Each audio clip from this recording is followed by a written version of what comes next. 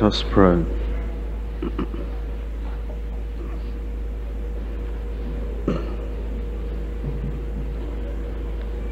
Our Father, we thank you because thus far you have led us. We thank you for all that you have taught us and revealed in the word of truth since we came to this workers' retreat. And we thank you, Lord, because of the way you have ministered to us through the preaching, through our fellowship together, through the singing together, and through the special challenging songs you've given unto us from the choir. Lord, we pray that all the impact that this retreat is having in us will be permanent in Jesus' name. Amen. We pray that everything that you are accomplishing would be permanent in such a way that the effect will be seen in our various local churches and various situations in Jesus' name. We're praying, oh Lord, that as we look into your word again at this time, that you enlighten us in the things we need to know. We bless your name because we believe that you will do it. Help us, Lord, so that effectively your word will come forth and we will understand the word and will be ready to be changed in the twinkling of an eye. Father, we pray that none of us will miss the rapture in Jesus' name. Amen. Teach us your word now. In Jesus' name we pray. Amen. In 1 Thessalonians chapter 4,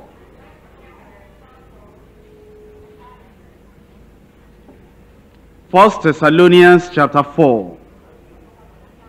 We're reading from verse 13 through to verse 18. But I would not have you to be ignorant, brethren, concerning them which are asleep, that ye sorrow not, even as others which have no hope. For if we believe that Jesus died and rose again, even so them also which sleep in Jesus will God bring with him. For this we say unto you by the word of the Lord, that we which are alive and remain unto the coming of the Lord shall not prevent them which are asleep. For the Lord himself shall descend from heaven with a shout, with the voice of the archangel, and with the trump of God, and the dead in Christ shall rise first. Then we which are alive and remain shall be caught up together with them in the clouds to meet the Lord in the air. And so shall we ever be with the Lord. Wherefore, comfort one another with these words. Tonight we come to consider an important aspect of the Word of God, which deals with prophecy. When we talk about prophecy in the scriptures, there are written prophecies that had been given by the Lord himself through his prophets from years gone by. And there are a lot of these prophecies that are still to be fulfilled. And as we look at the trends of the world in which we live, we see that many of these things are in preparation or readiness to be fulfilled. And the two that we're considering tonight are very essential to eschatology, that is, to the study of the last things. And they are the rapture and the great tribulation. These things have not happened yet. The rapture has not taken place, but God has given us a foretaste of the rapture, in the sense that Enoch did not see death. He was taken away alive, a foretaste of the rapture. And also Elijah did not see death. He was taken away without seeing death, with chariots and horses sent from heaven, a foretaste of the rapture. So although the rapture has not taken place, we know that with God all things are possible. Not only that, because it has been done already. For those two, we know that it can be done for the whole church. You remember, as students of the Bible too, that after Jesus rose from the dead, he appeared to his own disciples, and by many infallible proofs he showed unto them that it was he himself, the one that lived with them, the one that was crucified, the one that died, the one that was buried, and he rose from the dead. And should there be any kind of doubt in anyone that it is that same Jesus, we're told that Thomas was not there when he appeared unto his disciples. And Thomas said, I will not believe except I see the print of the nails, and I thrust my hand into his very side to know that it was that same Jesus. And then we're told the following week on this day, Jesus Christ appeared before them again. And without allowing Thomas to even talk about his doubt, he said, come and reach forth your hand and touch and see that it is I myself. And Thomas, overwhelmed by the infallible proof that this is the Christ, he shouted out, my Lord and my God. And then Jesus said, because you have seen, you have believed. Blessed are those who have not seen and yet have believed. But then, after appearing before them 40 days, we're told that on that final day, he had just begun to give the final address to his own disciples. He had been speaking of things concerning the kingdom since he rose. But then after he had told them that ye shall receive power, after that the Holy Ghost has come upon you, then he told them, you'll be witnesses unto me in Jerusalem and Judea and in Samaria and to the uttermost part of the earth. We're told that immediately he said that, he was caught up just before their eyes, and he went straight up, telling us that there is the possibility that the law of gravity will lose its hold upon people at that time, momentous time, when in a twinkling of an eye the trumpet shall sound, and then the dead shall be raised incorruptible, and he'll be taken up. After all, Jesus died, the first fruits among the dead, and even after his death and resurrection, he was taken up. Then it says, and we which are alive, after all, Enoch and Elijah, without passing through the veil or the channel of death, they were taken up. So for the dead that will rise up, we have the illustration, the example in Jesus. For those of us that will not see death and just be raised and, lose the corruption and lose the force of gravity and lose the natural tendencies and the natural binding force that is keeping us to the earth will be taken away. So all that is illustrated. What I'm telling you is the rapture is what is spoken about in the Bible, and it's illustrated already.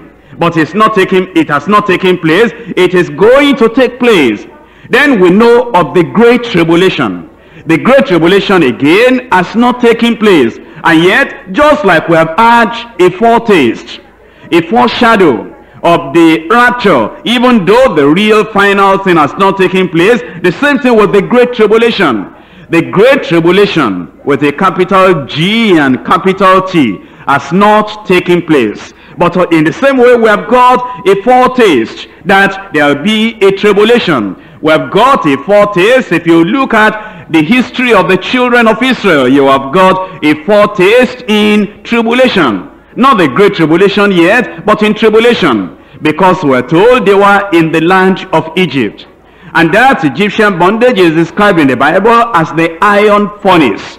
And those people began to groan to the Lord because of the difficulty, the trial, the trouble, the tribulation they were passing through. Eventually, as they began to groan to the Lord, a deliverer was sent unto them. A foretaste and a foreshadow of the fact that the time of great tribulation is coming. And the children of Israel at that time of the great tribulation, still future, they'll be crying unto the Lord. And as they cry, suddenly the desire of the nations will come. Suddenly, he that will come, and he will not tarry, and he will deliver them out of that great tribulation. We've seen also the continuation of the foreshadowing, or the typifying, the type of the great tribulation. If you look at the history of the children of Israel, you'll see how they were under the Assyrians. in a very terrible bondage. Again they cried unto the Lord, and the Lord raised up a deliverer. It is still a foreshadowing of the great tribulation that will come. That a time will come when the children of Israel, they will be disappointed by their league, or by their agreement, by their covenant with the Antichrist in the middle of the week, according to the prophetic writing in Daniel. And because of that abomination that is described in Daniel, that will come right into the temple, the Jews will begin to cry unto the Lord, and then God will send a deliverer, that is Jesus Christ, their Messiah. And then you see that they were also under the Midianites. You remember when God called Gideon, he says, "Thou man of valor, arise and go and deliver the people." And he said, "How shall I deliver the people? Because I'm the least in my family, and my family is nothing to be reckoned with the children of Israel." But once again, the Lord delivered the people. And as you go on in the history of the children of Israel, you come on to the New Testament times, and we're told that in AD 70, according to the words of Jesus Christ, when the disciples of Jesus Christ in Matthew chapter 24, they showed him the temple, and they showed him all the stately, the magnificence of the temple. And he said, "See ye all these things? Not one stone will be left upon the other, because everything will be destroyed." And then in later part of that verse, verse 25, he said, "And I told you before." And we're told in history that General Titus came 70 AD, and he wiped out all those people, and many of the people died. Then were they crying unto the Lord. Since that time, they had been scattered.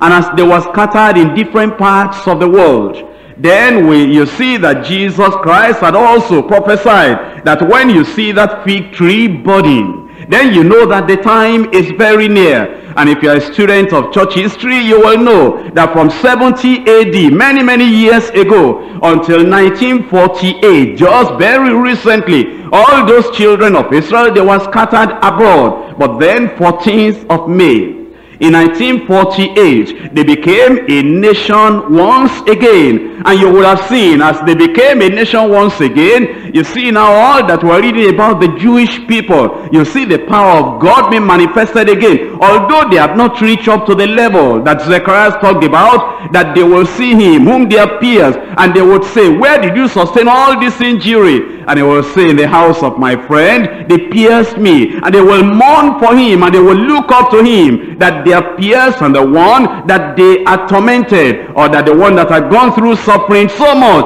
Although that has not reached the place, but you have seen already that they have been gathered together into a nation. And the Lord said, when you see these things happening like that, you know that the coming of the Lord is very near. How near? Close at the door. And then it says that when you see such a thing, you will now have to remember the time of Noah, because as it was at the time of Noah, they were eating and drinking, marrying and giving in marriage, until that day that Noah entered into the ark, and it came upon them unaware. So shall it be at the coming of the Son of Man. So then you see that all these things, they have a kind of a foretaste, or they have a kind of fulfillment. But the real thing, the final thing, the capstone, is eventually going to be fulfilled. And this is what we're talking about today, the rapture and the great tribulation. Now, there are many people that know a little about the rapture, but then they do not know, they do not understand the order of events. And there is confusion in the minds of many people as to when will the rapture take place, who are the people that will be qualified to go in the rapture, and when they have gone, when we've gone away, the church has gone away in the rapture, what will be happening to the raptured church, that is to the church that had been caught up in the sky, in the air to be with the Lord. And while the church is over there, what will be happening in the world over here? That thing that will be happening in the world over here, for how many years will it be? And at the end of that period, when the world would have gone through indescribable suffering, what will then happen immediately after that? You see, there is confusion in the minds of many people concerning eschatological studies, that is, concerning the things that are yet to happen at the end of the age. And that's why it's important for us to look at this very well. There will be 3 points I want to bring to your attention. Number one, the rapture of the true saints. Not just the rapture, but the rapture of the true saints. Now already I've told you about the foretaste and the foreshadowing. That is a kind of illustration for the rapture. I told you about Enoch. I told you about Elijah. I told you about the Lord Jesus Christ. And that tells you already that those who are going to be raptured, they will not be the ordinary churchgoer. They will not be the run-of-the-mill Bible carrier. They will not be the every Dick and Harry that will be raptured. But there will be people like Enoch and people like Elijah and people like the Lord Jesus Christ. Those who are Christ-like. They have experience and the fact that they have received Jesus Christ into their lives, and then because of that, they are living lives that are conformable to the very life of Christ. We'll talk about that later, the rapture of true saints. Number 2, the Great Tribulation. The Great Tribulation. Not just ordinary tribulation, not small tribulation, not a little tribulation, not even a kind of tribulation that, you see now with a small t, because, Jesus Christ said, be of good cheer. I've overcome the world. In the world you will have tribulation. That tribulation is with a little small t. And it is for a little time. And it is a localized kind of tribulation. It's a kind of tribulation you may be going through, and I may not even know. And you may be going through and you'll still be smiling, saying, praise the Lord. The Lord is still on the throne. He will see me through. I know I'm a child of God. I know He will never forsake me. I know all these tribulations that are surrounding me now, they are nothing, because the light affliction that we go through, they are nothing to be compared with the weight of glory that will come upon us. All that is little, small, insignificant tribulation. But we're talking about the Great Tribulation.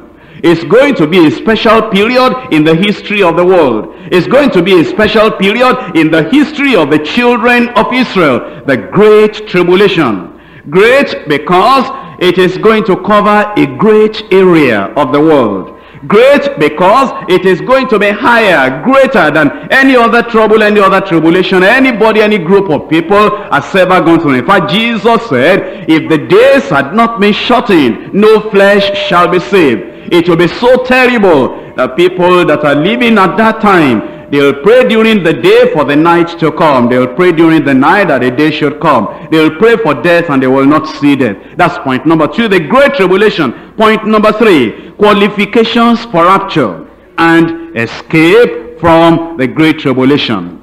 Qualifications for the rapture. If a person is going to take part in that rapture, what qualifications will he have? And then the escape. You are qualified to go in the rapture and to escape the Great Tribulation.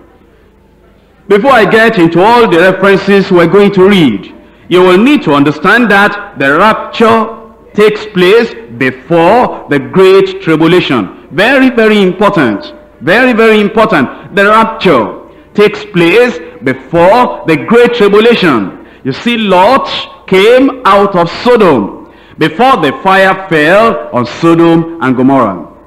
Noah entered into the ark of safety and security before the fountains of the deep and before the heavens were opened. Water flowed from beneath, rain and water from above, to swallow up that generation. But Noah had entered into safety, and so shall it be at the end of the age. The saints will be taken away first before the Great Tribulation will come. Now let us think about the points one by one. Number 1, the rapture of true saints. Let's try to examine and explain the words we have in this subtitle, the word rapture. The word rapture is coming from a Latin word, and it just means being caught away, being taken away, being caught off or caught up. Caught, not C-U-T, but C-A-U-G-A-T. Caught, to catch. Caught up. And so rapture is being taken away from this world alive, and then going to be with the Lord. Then it says it is the rapture of the true saints, not the fake, the false, the hypocritical ones, the phony. But it is the rapture of the true saints. Who are saints? Well, saints are not statues. You sometimes find in a particular church building, you'll find a statue of maybe Augustine or Peter or from, whoever, and you'll say that is Saint such and such. And some idol worshiping church goer will go to that place and kneel down before Saint Augustine and Saint Peter and kiss the feet of Saint Peter. Now, it's not block, it's not marble that we call saint, it's the people that are following the Lord we call saints. Have you read in your Bible when Paul the apostle says he's writing to the saints in Rome? That is those people that are still alive, not the ones that are dead, not the ones that we don't know anything about, but the ones that are still alive, writing to the saints at Rome. And so the saints we're talking about here are the people that were sinners before they came to Christ.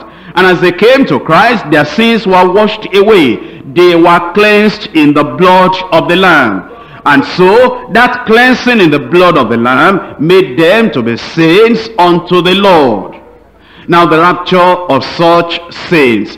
In John chapter 14. John chapter 14, reading from verse 1. Let not your heart be troubled. Ye believe in God, believe also in me.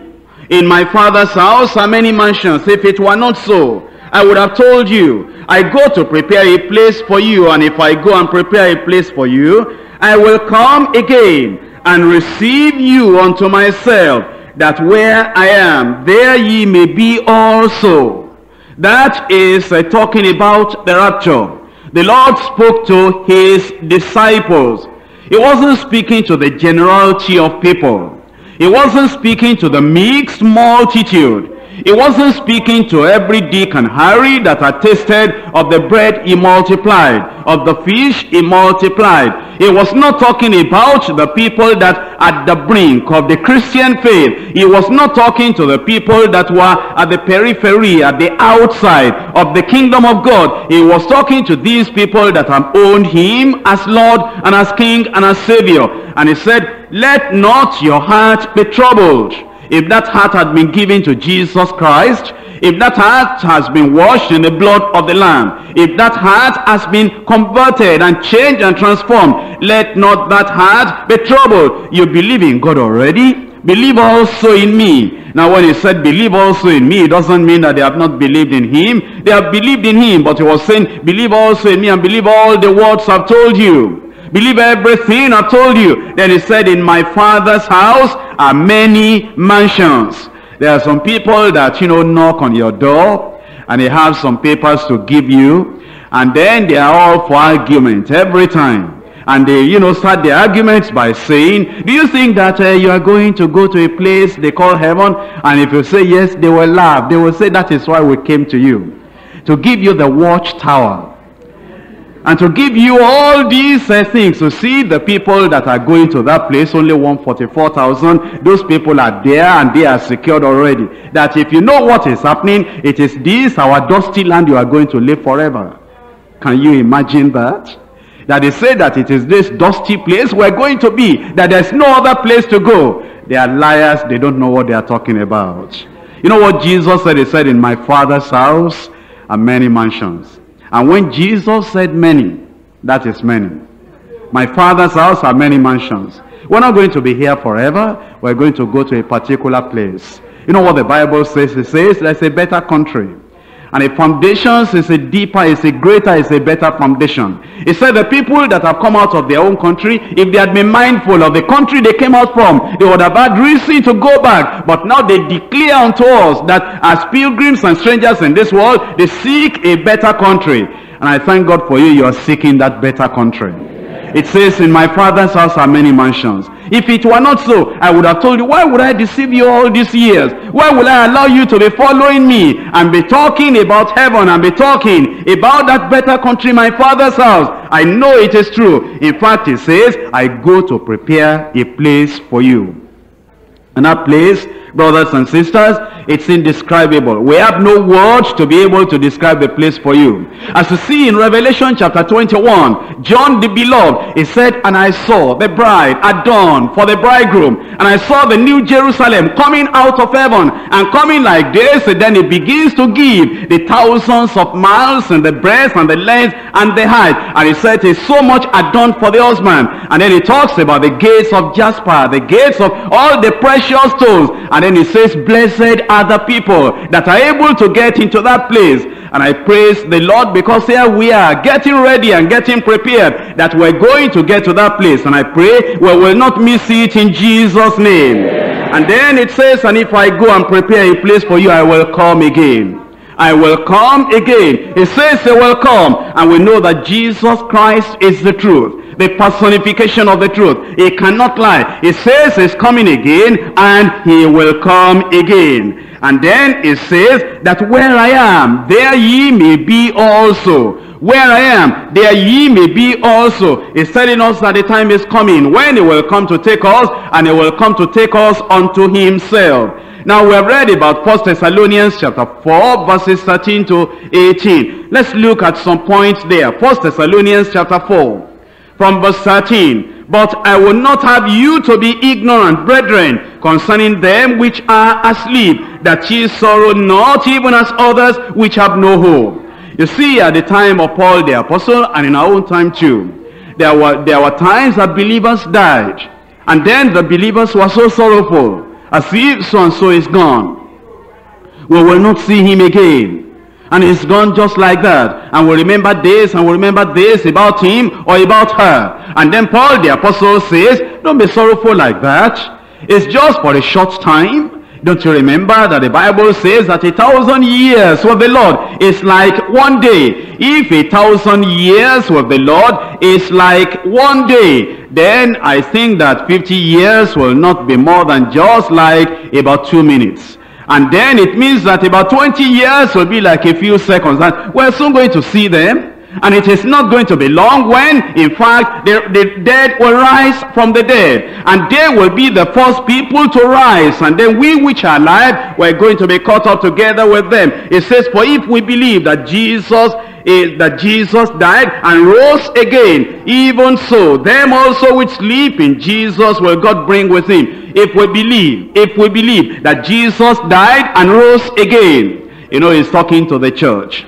Because you cannot be a part of the church without believing that Jesus died and rose again. Do you know what the Bible says? That if you will confess with your mouth and believe in your heart that Jesus Christ died and rose from the dead the third day, that you will be saved. For with the heart man believeth unto righteousness, with the mouth confession is made unto salvation. Of course you believe, if you are a child of God, that Jesus rose and that Jesus died and he rose again. It says in 1 Corinthians that if Jesus be not raised, then our preaching is vain and your faith is vain. If Jesus is not risen from the dead, then let us eat and drink, for tomorrow we shall die. We're just like all the other animals and we shall die. But it says that we confirm to you by the word of the Lord that Jesus died and he rose again. And he said, on that basis, on the certainty of the death and resurrection of Jesus Christ, we also will rise if we die, and we will go with the Lord, where even if we have not died. In verse 15, for this we say unto you, by the word of the Lord,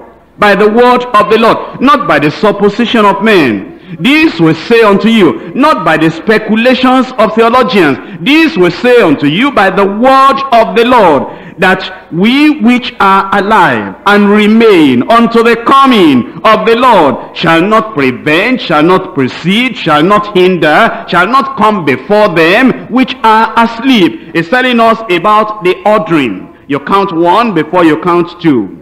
It's telling us that this will happen before that will happen. That's why it says, will not precede, will not prevent, will not come before them that are asleep. There is a people that are asleep in Christ that will rise up first. It is then we who are alive in the Lord will be caught up together to meet with them in the air. Verse 16, for the Lord himself, not an angel, for the Lord himself shall descend from heaven with a shout, with the voice of the archangel, and with the trump of God, and the dead in Christ shall rise first. The dead in Christ. Not all people that are buried by the archbishop and the bishop. Because you see, the Bible says, and I told you earlier in another message, it is not all of Israel that is Israel. That is not circumcision that is outward in the flesh, but that is circumcision in the spirit, in the heart, whose praise is of the Lord. You see, there were many people that identified with Jesus Christ, but he did not commit himself unto them because he knew the hearts of all men. It's only the people that die in Christ, those people that have record in heaven, that they are the children of God, those people that before their death, they were faithful. No, we don't know everybody like that. If we hear that somebody has been in our church and he dies, all we can tell, oh, we say sister so-and-so, we say brother so-and-so, but only God really knows whether that individual was in the real sense born again, in the real sense living a holy life, in the real sense living according to the word of God, in the real sense faithful unto God, in everything, in the real sense whether that person was full of Christ, a Christ indwelling in him, and living the life that he ought to live. I'm crucified with Christ, nevertheless I live. Yet it is not I but Christ that lives in me. It is only the Lord who knows whether that individual has Christ living in him and is living a life that is pleasing unto God. You see, when we come and we're going to conduct the funeral ceremony, oh, we say brother so-and-so, we say sister so-and-so. Well, in our understanding, that's all we can say, because we're human beings and because they openly, outwardly identified with the church. But you know, when that trumpet shall sound, the Lord has record of the true saints. The Lord has record of the people that were actually living the life that is, you know, the life of a child of God. You know, there are times that you'll find a lady in the church and we'll call sister so-and-so, sister so-and-so. And they were planning to get married. And, you know, outwardly, it appears that sister so-and-so is a real sister. But you see, they had gone to do something before the real wedding. And she was pregnant. And so that pastor will not hear, so that region overseer will not hear, so that this one will not hear, in trying to commit abortion, she landed in the hospital. And instead of at that time repenting, at that time saying, oh God, I don't know the last sickness, I don't know the last thing that will come upon me before I leave this world, have mercy upon me, I'm a wretched sinner, I've gone astray. And all the people that came to visit her in the hospital, instead of telling them, pray for me, I've gone astray, pray for me, I'm backsliding, she will not do that. She will just be saying, oh God, heal me now, I am suffering too much. Even though I committed this, I tried this abortion, and the thing is like this now. Oh God, am I going to die like this? And before you know what is happening, she died.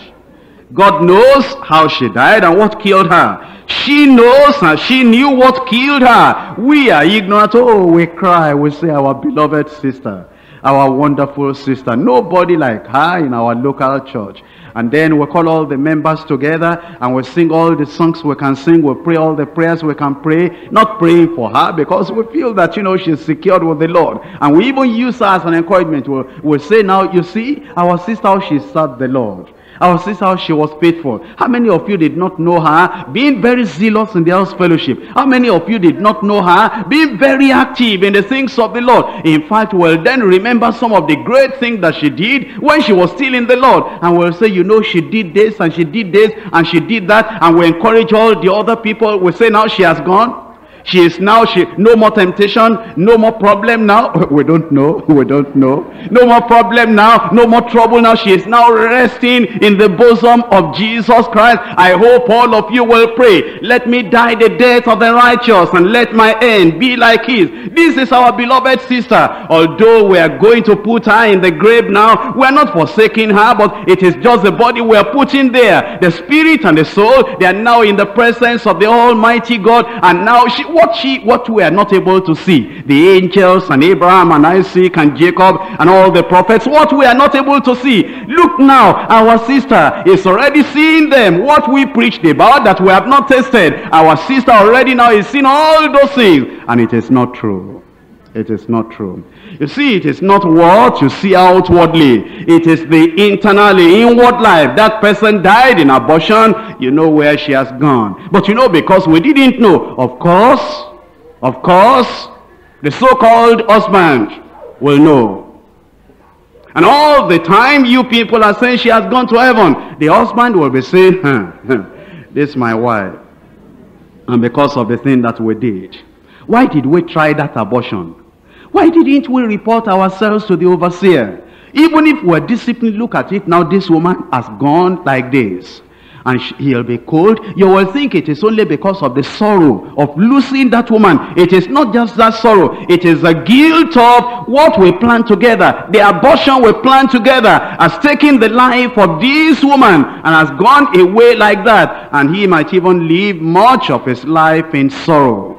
But you see, when we talk about the people that will be raptured, these are the people that are living right. It says the dead in Christ, they will rise first. Then in verse 17, then it says, we which are alive. We which are alive. That's not talking of the mixed multitude in the physical, in the visible church. It's talking about those who are alive in Christ. Alive in righteousness, alive with new life. We which are alive and remain shall be caught up together with them in the clouds, to meet the Lord in the air. Do you notice that language? To meet the Lord in the air. At the time of the rapture, Jesus' feet will not touch the Mount Olivet. That will be at the second coming, the final coming. But at the time of the rapture, when you hear, when that trumpet will sound, then will be quickened, will be changed, corruption will put on the incorruptible, and then in a twinkling of an eye will be taken up. And it says at that time he'll be in the air waiting for us, and then his power like a great magnet will magnetize us, and we are gone. And you know that it is not every metal, it is not everything that looks solid that has the magnetic force. You see, when you have a big magnet and you have a little nail there and a big nail there and then a lump of iron there and maybe a blade over there, iron of different sizes, you'll find that you just put that big magnet here, and all those metals, different sizes, different shapes, and different kinds of tools, they all come to that big magnet, and they get up, and that they are magnetized. It's like that with the Lord Jesus Christ. It will be in the air. And if that property in him, that quality in him, that nature in him is also in you, although you see the nail is different from the blade, and the blade is different from the knife, and the knife is different from the scissors, and all those things are different in shape, in size, in tool, in the things we're using them for. As they have that property in them, they are all magnetized to that big magnet. Although we Christians were different in sizes, we're different in name, we're different in function, we're different in role, we're different even in understanding, we're different in talent. But if you have that magnetic quality within you, if you have that nature of Christ within you, you will see that as Christ is there, because of that quality of righteousness and holiness and new life in you, you'll be magnetized unto the Lord. That's what he's saying here. Then we which are alive and remain shall be caught up together with them in the clouds, to meet the Lord in the air, and so shall we ever be with the Lord. It says, wherefore comfort one another with these words. To the saints, rapture is a word of comfort. To the sinners, rapture is a word of terror.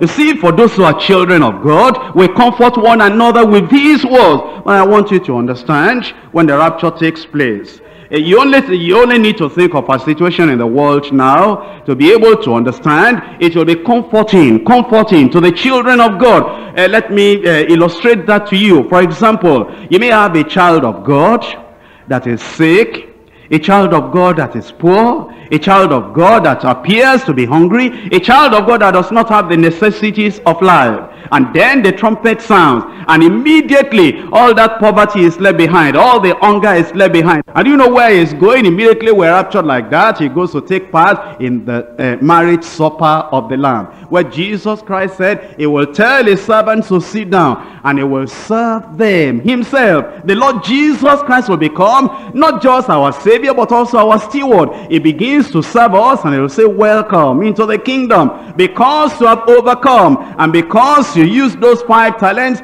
take 5 cities or 10 cities. And because you use that 1 talent effectively, take 1 city or take this other one. It is there, will be giving us reward. It is comforting to the believer that the rapture is going to take place.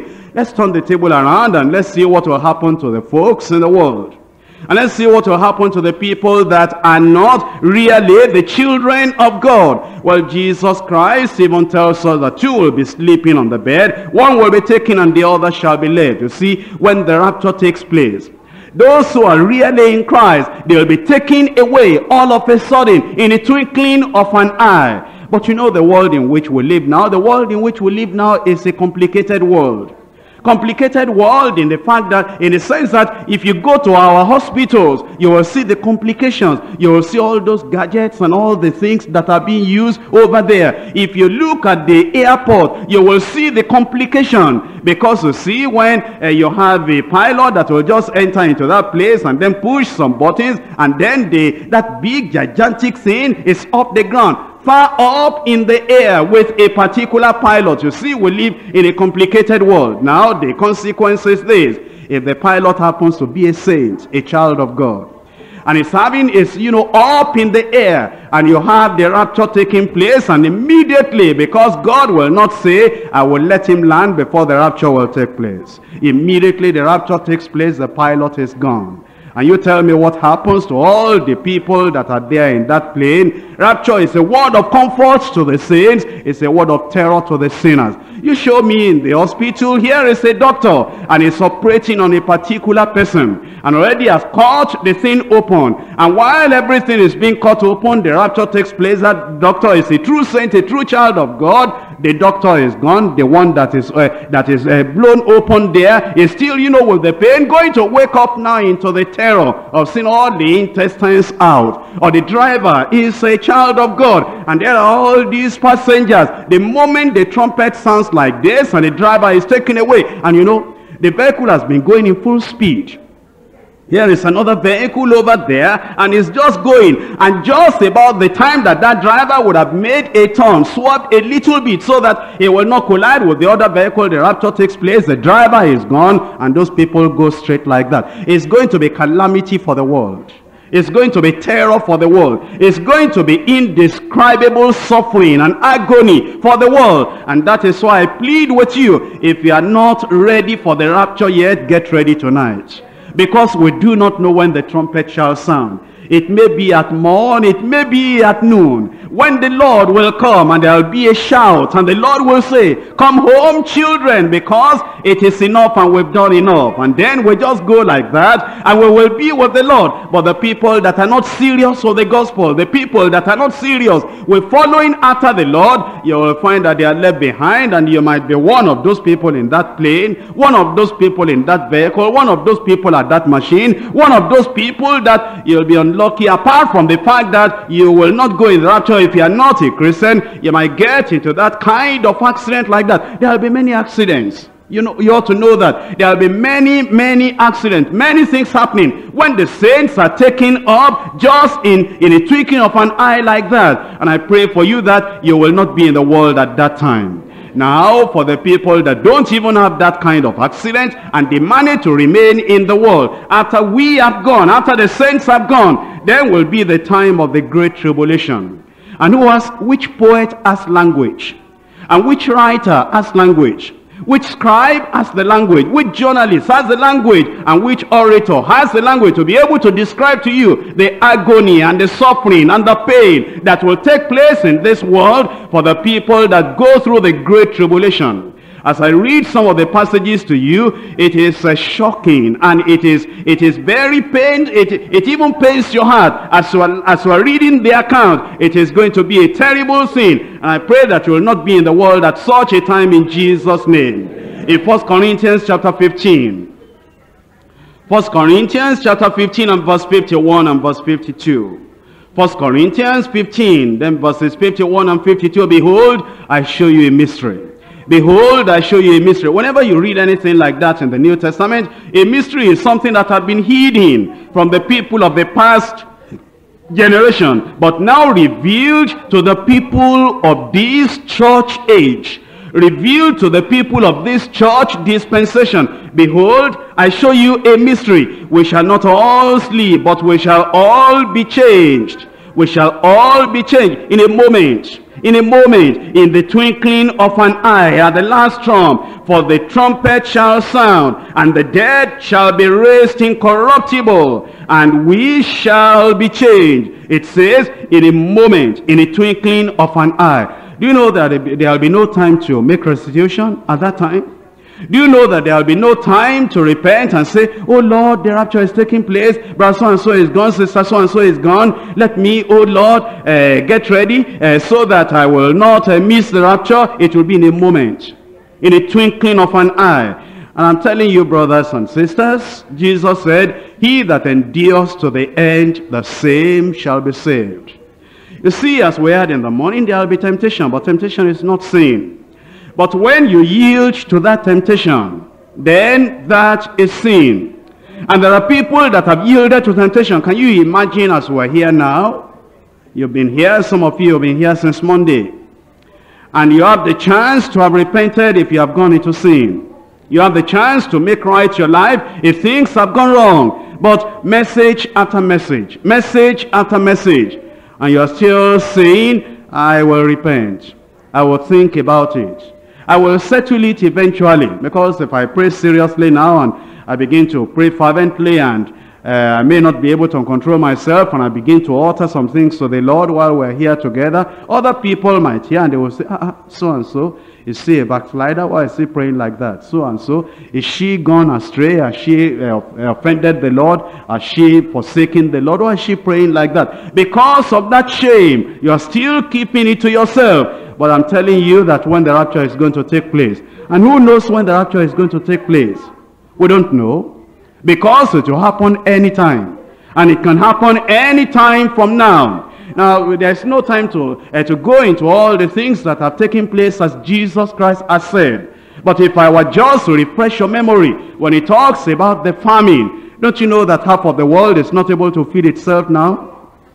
As he talks about drought, haven't you heard the news in southern part of Africa, in Zambia, in Zimbabwe, in Mozambique, and in Angola, in a lot of the countries? Don't you know in Zaire, and don't you know in many countries now, and apart from Africa, don't you know what is going on even in the West? Yes, there are droughts. Don't you know about the earthquakes? In the last 50 years, we've had more earthquakes than the whole world has had in all the generation before 50 years ago. It's telling us something. The children of God, the time is almost up. The Lord is about to come. And if you are going to get ready, this is the time to get ready. And as you think about the false prophets, because Jesus Christ said, many will come in my name, even declaring that they are Christ. Have you not seen that in our country here? Have you not seen that in Nigeria? Have you not seen that in West Africa? Have you not seen that in southern part of Africa? When it says there will be false prophets and they will deceive many. Before you can get one true prophet today, you have hundreds of false prophets.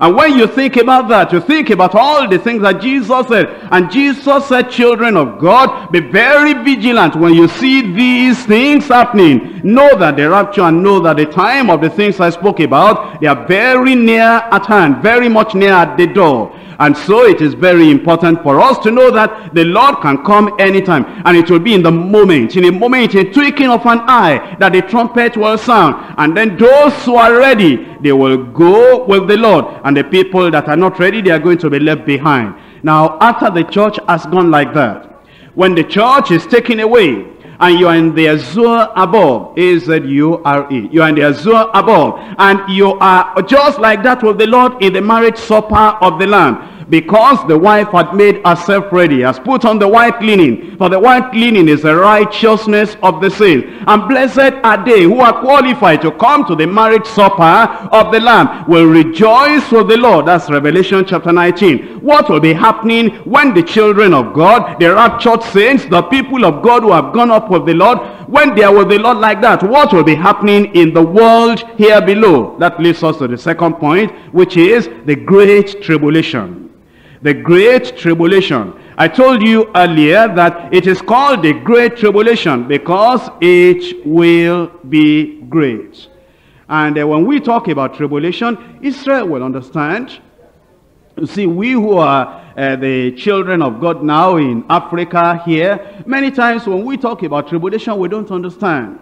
Because, you see, many of the things we read about in the Bible, it is surprising to us. But for the children of Israel, it was not like that. Now, I traced with you a little bit what had been happening to the children of Israel from the early time of their history. You've seen the Egyptian bondage, the iron furnace that they went through. And you have seen that it is like real fire coming upon them. Not only that, you have seen in the case of Assyria beseeching Samaria and beseeching the children of Israel. You know, it says that they were out there and they were shut in. Nobody could go out and nobody will come in. And because of the prophecy that had been given, Moses told them in Deuteronomy chapter 28 from verse 51 to verse 53. He said, if you go away from the Lord and you go to serve the idols and you go to join yourself with the people of the land. He said from verse 15 that these will come upon you. There will be curse in the house, there will be curse in the street, and there will be confusion, there will be consummation, there will be inflammation, there will be boils, there will be a lot of things. And then in verse 52, 53, he began to tell them, it will become so serious that even those who are delicate among you will begin to take your own children and roast and eat and boil and eat. You see, the children of Israel, they had gone through tribulation. And I'm sure you remember in the time of Elisha, when somebody cried, a woman cried to the king and said, King, oh king, save me. And he says, where will I save you? Into the barn? Or what do I have to provide for you? And then he said, what is your problem? He said, I and this other woman, we agreed that first of all, because of the famine, because of the difficulty, we will eat my son first, and then we ate my son. And then the second day I said, now bring your own, and she's hiding her own. That was tribulation. And the king of Israel said, what is all this that God do so to me if the head of Elisha is not taken away today? And then while they were coming to Elisha, you may know the story. It says, this evil is from the Lord. A time of real terrible things, that the Lord even told them that you will eat the dung of animals. And they even began to sell the dung of the animals. So yes, they knew tribulation, they knew trouble. But I'm telling you something, the tribulation that is coming, it has no comparison. History tells us that when, at the time of the Second World War, that when the Jews were being killed, millions of them were killed. And they were killed in very agonizing, terrible ways. That is tribulation. And as you read, if you're able to read the history of the suffering of the children of Israel, they have gone through a lot in their history. Real trouble, real trial, real traumatic situations, and real tribulation. But then Jesus said, the one that is coming, you cannot compare it with anything that has taken place before. That is why, even if it were just for you to avoid the great tribulation, do everything you can do. Do everything you can do so that you will escape the great tribulation. Sometimes when I move around and I see some churches where they are not teaching their people holiness and they're not teaching their people how to live righteous life, I think as I read some of the passages that we're going to read tonight, I think all these pastors who are teaching their people and they are playing with religion, and it is only drumming and dancing and only drinking Fanta and drinking Coke that they call the Lord's Supper. And doing this and that, I shake my head and I say, it will be terrible on that day. It will be terrible on that day. Brothers and sisters, I pray you will not be around at that time. That you will escape that great, great, great, great tribulation. You see, you cannot understand just by reading it. The only thing is that you must not go through it. It will be a terrible time. Look at what Jesus said in Matthew chapter 24. Matthew chapter 24, we're looking at it from verse 21. For then shall be great tribulation, such as was not since the beginning of the world. Such as was not since the beginning of the world to that time, nor ever shall be. You see, it says that time is a special time. The time of the great tribulation, great suffering, great agony, great evil coming upon the people. You may ask, why will it be like that? Well, a number of reasons. Number one, the church will have been taken away. Do you know what the Bible says? Ye are the salt of the earth, and ye are the light of the world. And when the salt has been taken away, there will be pollution, there will be corruption. Not only that, when the light has been taken away, there will be darkness. Last night you were listening to Setting the Captives Free, and you listen to how people get involved with all these demonic activities. And when you listen to some of those activities of demons, who said, what? How about this and how about this? But I tell you, at that time when the light of the world is taken away and the salt of the earth is taken away, it will be the day for demons to exercise all their cruelty, all their evil, all the satanic nature within them. They'll just fill the land without any control, without any restraint.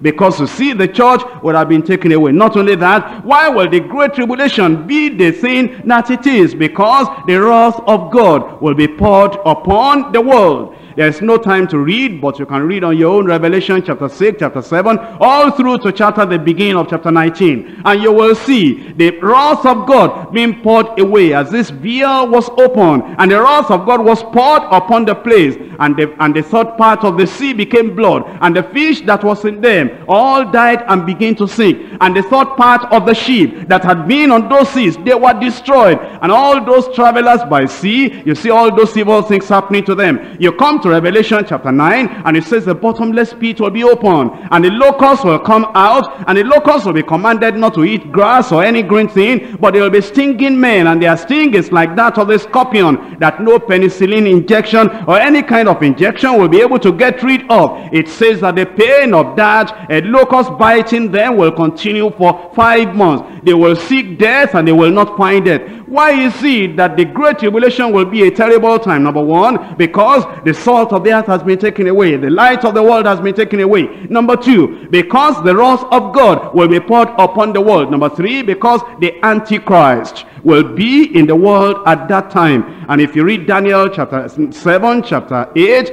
and chapter 9, and chapter 11, you will see the wrath of the Antichrist coming upon the people. He would have made an agreement, a covenant, a league with the children of Israel. At the middle of the week, that is at the middle of 7 years, he will break that covenant. And because of the breaking of that covenant, there will be terrible things happening. If you now go to Revelation chapter 13, it tells you that at such a time, there will be a mark, the mark of the beast, 666. And the people that take that mark are the only people that will be able to go to the market and buy anything and buy any food. And if you don't take that mark, then you will not be able to buy or sell. You will not be able to have any food at all. And if anybody takes that mark, his doom is sealed forever. It's going to be a terrible time. Terrible because the church is gone. Terrible because God comes out of his place and he comes to fight against the children of men. Terrible because the Antichrist in all his cruelty and wickedness and power will come to afflict the people in the world. And so you see it from all those three directions, and you see the agony, you see the suffering, and you see the tribulation that will come upon the people of the world at such a time. That's why Jesus Christ said, "For then shall be great tribulation, such as was not since the beginning of the world." Now, when you think of what has been since the beginning of the world, and you take the words of Jesus Christ serious, and he said, such as has not been since the beginning of the world, it is going to actually be a terrible time. In Jeremiah chapter 30, reading from verse 5 all through to verse 7. For thus says the Lord, we have heard a voice of trembling and of fear, and not of peace. Ask ye now and see whether a man does travail with child. Wherefore do I see every man with his hands to his loins as a woman in travail, and all faces are turned into paleness. Alas, for that day, is great, so that none is like it. It is even the time of Jacob's trouble. It is the time of Jacob's trouble, but he, referring to Jacob, shall be saved out of it. Now when it says Jacob shall be saved out of it, don't say, well, if Jacob will be saved out of it, then there is hope for me. Well, understand, when it says Jacob shall be saved out of it, you have to see all the other scriptures in Isaiah, and the scripture also in Zechariah, and the scriptures too in Romans. And it tells us that all Israel shall be saved. But when it says all Israel shall be saved, that is all the Israel that remain alive. All the Israel that will be able to remain till the end of the Great Tribulation. And another part says just 1/3 of them will remain. Because there will be so much suffering, so much pain. In fact, they will begin to cry for their Messiah, that the desire of the nations will come. Because of that, you realize that when it says Israel shall be saved, it shall be saved out of it. It is only a part of them, the people that have not died, that will be saved out of them. You say, how about the Gentile world? Let's say, there are people here today, and they miss the rapture. And once they know that the rapture has taken place, and I've told you already, the rapture can take place anytime. And there are times in our short lives, where it appears that some people thought the rapture was taking place. There was a time that something happened God was just wanting to warn an individual. He was in the room like this, and there was another person in the sitting room, and something happened, not rapture actually, but he didn't see that brother. And he went to the back of the house, and he went to all the rooms and went everywhere. Where is brother so-and-so? He went outside to see, and brother so-and-so was not there. God just arranged it in such a way like that, and the brother became afraid and said, has the rapture happened? Has the rapture taken place? And he began to pray immediately, and he settled what he had to settle with the Lord. And then after that, he saw that brother, and then his mind came down and said, you are still there? I prayed my eyes out already. I thought that you were gone in the rapture. You see, that was just warning.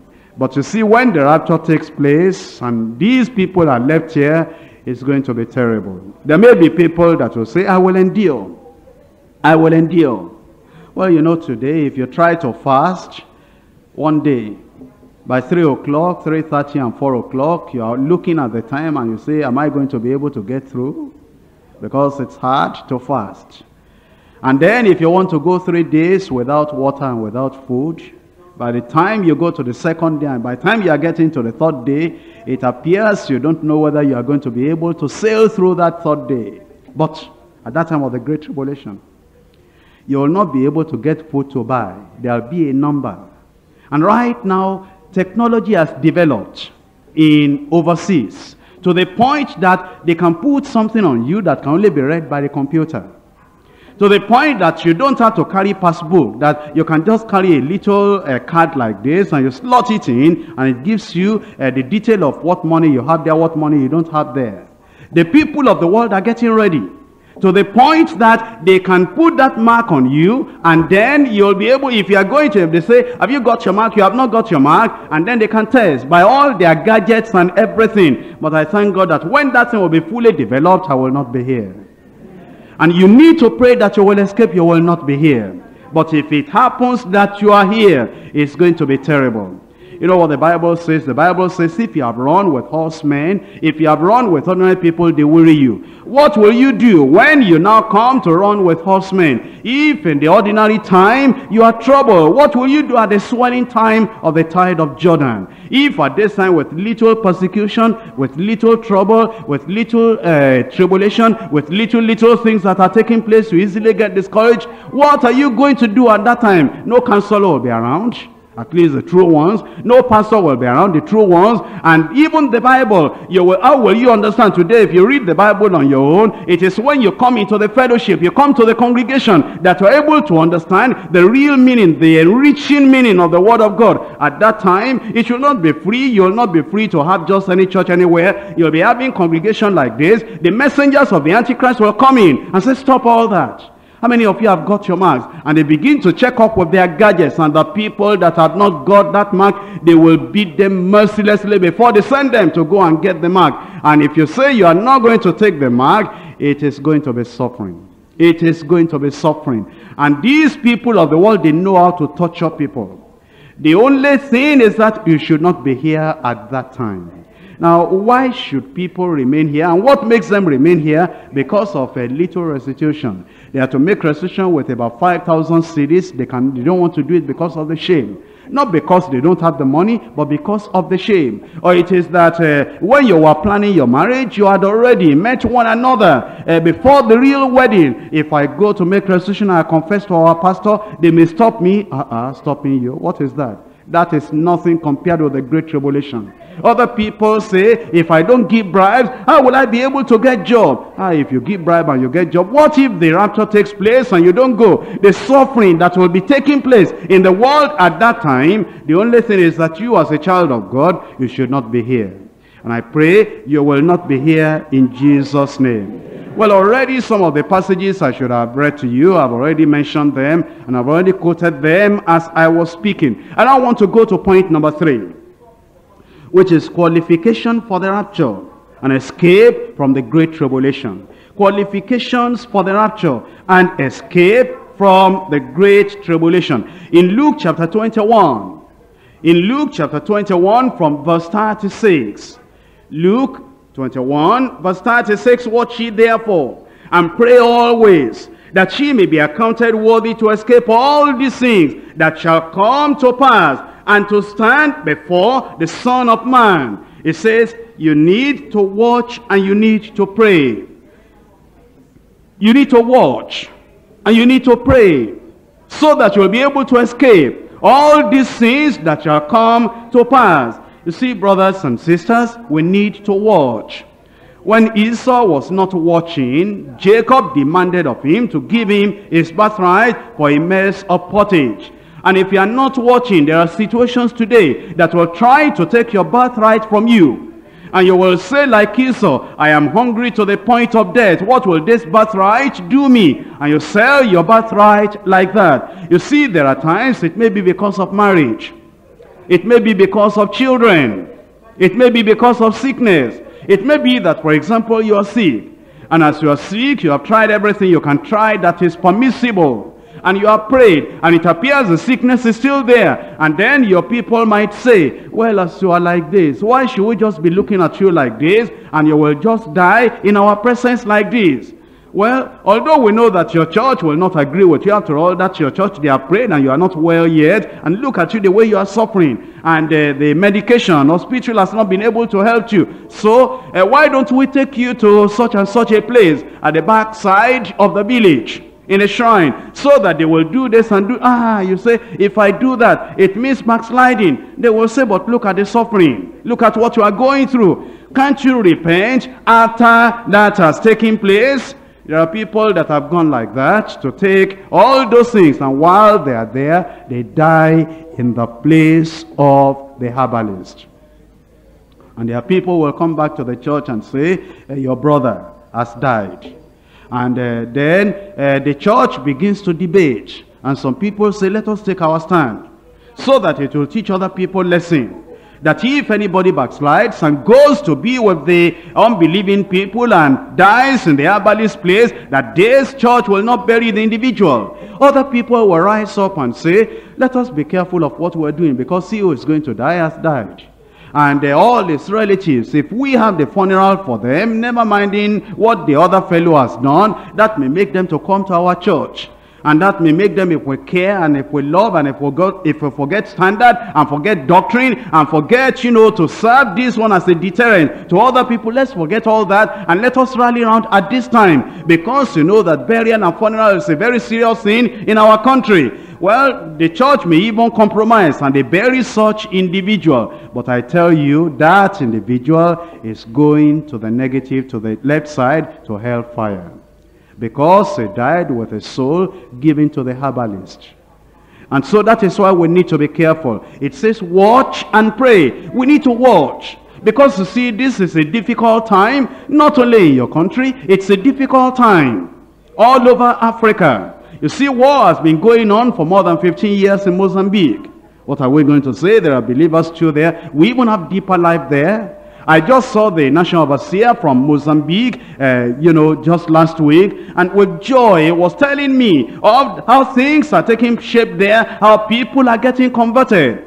And you'll be surprised, some of the things we sent to them, like even cases like this, like that, they don't even see them, because you see, when it gets to the place, because of the one, because of everything, they take everything from them. They just take everything and distribute on their own. And so they are not able to even receive anything, and they are in that war-torn country. And yet there are people there, they're enduring now. But you know, all that is nothing compared with the great tribulation. Watch and don't say, look at the condition in our country. Because of this condition, maybe we have to do this that we're not doing before. We have to do this that we're not doing before. It's just like what our pastor was explaining to us just now, the question time. Because of this difficult situation in which we are now, there are some pastors that will say, well, things are hard now. And if we don't get vigilance, we're going to become vigilant upon these people. What will I eat as a pastor? And so they have all this list upon paper. And, you know, they give to the secretary and say, everyone here,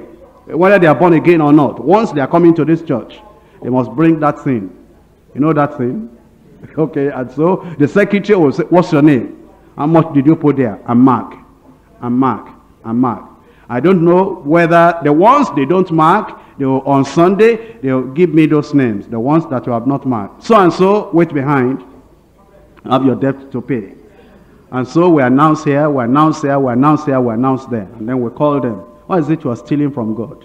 And stealing from the church? And you have not paid your tithe. We have not seen your record. So during this week, let us see your hand, not empty hand, and go and mark your register. You see, because of the conditions, let us watch upon ourselves. It may be we'll say it is because I'm suffering. It is because of hunger. It is because of poverty. My brothers and sisters, watch and pray. Let us watch on all our actions. You know, if there's anything the church needs to watch, it is this, our mouth. This, our mouth, can take us away from heaven and take us to hellfire. This, our mouth alone, can spoil all our consecration. This, our mouth, can gossip about Moses, can gossip about Aaron, can gossip about anyone and everyone. If we're not watching over our mouth, do you know that we're told that the men, they speak 25,000 words every day. And women speak 30,000 words every day. Well, they have more number. They have more to tell. There are many, many things they are thinking about. And many of those 25,000 words and 30,000 words, they are words that lead us astray. We're either criticizing so-and-so, gossiping about that our sister in the choir, gossiping about those people that are planning their wedding. Let us watch over our mouth. Watch and pray.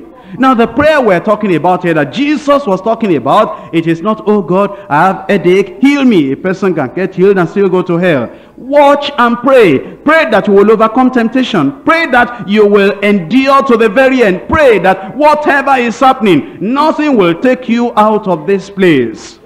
You know, even if you are not allowed to be a preacher in a church like this, just to allow you to come and sit down and hear the word of God, that should be enough to prepare you for the rapture. You know, there are some people that will say, well, why am I going to that church? The roster of preaching never gets to me. And if they're going to call people to do this and that, it never gets to me. And so I am going to go to another place. Watch and pray. Pray over that tendency to run here and run here and run there and rush there. You know, there are people, they are attracted by what is going on outside the fence. They see that probably there are some people that are able to gather crowd. And these people will have large meetings. And these people are interested. They are in deeper life here. They say, well, look at my congregation. Only 50, only 76, only 82 that are here. And you know, all these other people that are ministering, they have large crowd. I want to go and find out how they get their large crowd. And then we write a little letter to our overseer. We say, overseer, I thank the Lord for all the time I've been in deeper life. I praise the Lord for all that you have taught me. I've learned a lot from your life. I've learned a lot from your administration. I've learned a lot from everything you are doing. But now God is giving me a call. And this call, the Lord has shown me, it cannot be fulfilled here. I want to go and fulfill it outside the fence. And then the overseer will call you and say, my brother, we offended you. Is there something that we have done which you don't want to tell us about? In what way have we ill-treated you? So no, it's not at all. In fact, I appreciate you. I remember the time you cared for me, the time you cared for this and cared for that. Only that God is giving me a call. And this call cannot be fulfilled here. Because, you know, the reason why the call cannot be fulfilled here, because all those things that are done to gather crowds together is not done here. Because we don't allow the people to have the license to wear all these things the Bible goes against, or to palm their hair, or to have all this worldliness and everything, and to bring all the drums, and to bring all the things that will attract the young people. We want to let the word of God and the Spirit of God to attract the people. Because you are thinking, if I do that in the church, if I allow those people their jewelry and I baptize them in water, if I allow this one and that one, they are going to get me into trouble. Therefore, the way I can come out of it is that I have received a call. And then you go. And the first time you go, all those people that you have been seeing gathering crowd, you go and interview them. You say, how does somebody join your ministry? How does somebody walk along with you? I've been coming from Deeper Life. The moment they hear that you are coming from Deeper Life, they won't interview you. They say, have this church immediately. And then you relax. Watch. Many people have gone like that. And they will say, pray for me. If things are not okay, God knows I'm sincere. I will come back. At least for now, I believe I have the call of God. If things are not like that again, I will come back. Many people who promise they will come back, they have not come back. And we see them. You see them. And you're told, you say, brother, things are not working well, you know it. I see some of the people you are moving with, things are not working well. And you said if things are not working well, you will come back. And you will be saying, it doesn't matter. Is it only Deeper Life that will get to heaven? No, it's not only Deeper Life. It's not even everybody in Deeper Life that will get to heaven. But if in Deeper Life, where we emphasize the Bible and preach everything, if not everybody gets to heaven, what's going to happen outside the fence? If the righteous scarcely be saved, what will be the end of the people that are not even righteous? If those of us that all the time there's workers retreat, there's general retreat, there is everything. If all of us are not able to make it, you tell me where there's no workers retreat, where there's no general retreat, where there's no discipline, where there's nothing at all. If where we're strict like this, we still get people who can backslide. What is happening in the places where they're not strict? The majority are gone away from the kingdom of God and they don't even know it. My brother, watch your life. You see, as a preacher, I have to watch myself. Because you see, if you don't watch yourself, do you remember Moses? That's why I watch myself. Moses was that great, great man of God. And then the people were thirsty, they wanted water. And the first time he gave them water according to the word of God. And then eventually, do you know what happened? Here was Moses. And then here were the people asking for water. And here was the rock. And God said, speak to the rock. And Moses forgot himself. We can forget ourselves. You see, when there's turbulence in your heart, when there's anger in your heart, when there is something displeasure in your heart, you can forget yourself. And then he lifted up the rod and struck it 2 times and said, you rebels, shall we bring water out of the rock for you? Water came out. Miracle is no problem. If you are looking at it on the miracle side, after I see I have the power of God with me, that's not the final thing. And after the people drank water, then God called Moses and said, Moses, can I tell you something? Because of that thing, you will not get to that land. And Moses said, God, don't be strict like that. Sorry. Don't do like that to me. It's these people. And Moses said he fasted again 40 days. How many days can you fast? And even after those 40 days, God said, Moses, all I can do for you, come up, look at the land, get on this mountain, see it, but that's all. And he died, and then God buried him there. Watch yourself.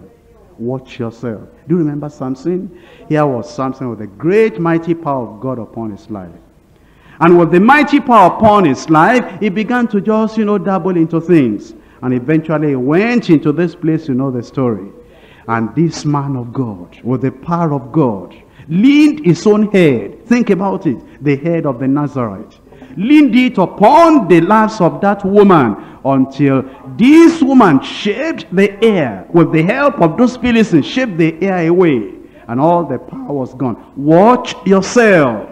You have to watch yourself. Look at Gideon. Gideon was that individual that had this great mighty success. And while he defeated those people, then he took their idol and came back to his land.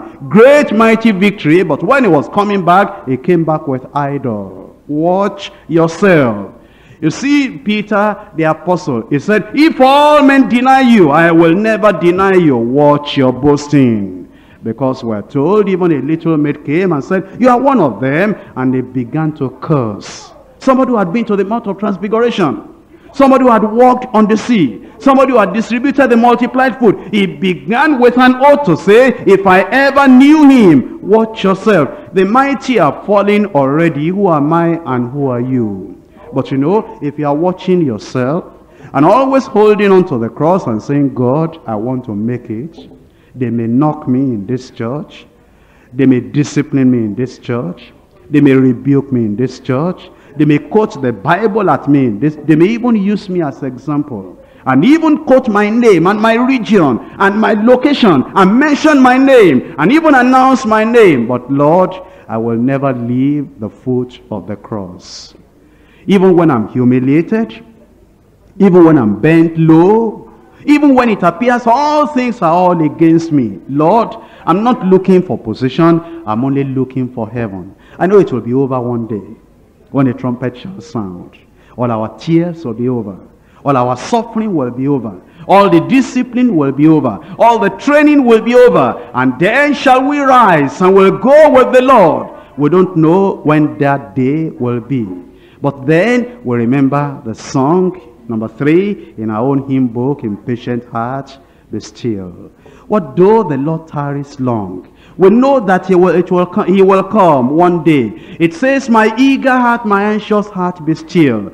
It may not be today, and yet my soul it may. It may be in the morning or at noon. Whenever it will be, I know he will surely come to take me to his home. And because I know he will take me to his home, I want to be patient now. In my marriage, I want to be patient. In my wanting to become a pastor or wanting to become this and that, I want to be patient. In wanting children, I want to be patient. In wanting salary, I want to be patient. In wanting this, I want to be patient. In patient heart, be still. The Lord is coming. And we don't know when that Lord will come. But my prayer for you is that whenever it will be, you'll be ready in Jesus' name. What a joy it will be on that wonderful and final day. If as the rapture takes place like this, we're all caught up. I may not be here, I may be in Nigeria, some of you may be in Liberia, some of you may be in the Gambia, some of us may be in other places, and immediately the rapture takes place like this, and the first thing we're looking for, where is brother so-and-so? Where is that sister in the choir? Where is that interpreter over there? Where is that person that used to walk in the kitchen? Where is that person that used to play the organ? Where is that person that used to help us recording all these things? What joy it will be at the feet of the Lord Jesus Christ. I see those brothers, I see those sisters, I see those interpreters, I see everyone, and we look at the road when the road is called up yonder, and those overseers, I say, where is that overseer? Where is that overseer? And then we're all there, and then with tears of joy in our faces, we begin to say, all the tribulation and all the persecution and all the poverty and all the evil things that we went through did not stop us from getting to that place. We don't know when it will be, but my prayer for you is that you'll be ready in Jesus' name. And I want you to rise up and you tell the Lord, you want to be ready for that glorious day. You want to be ready for that wonderful time, because that will be the final result of our worshiping God. Let's get ready for that time. Let's get ready for that time. Let's get ready for that time. I'm so excited today because God has been so faithful to me. I'm going to keep this very short. First of all, I want to thank God for the church. The church has been my family. Thank you so much, Pastor Dada. He has been a father to me. I don't start crying. Okay, I remember I came here without scholarship to Harvard University. The first year wasn't easy, but I got a grant that paid half of my tuition. But then from second year, I got like 5 different scholarships from my department, from research. I just thank God. Third year, the same thing. And I thank God because I'll be graduating in May. I didn't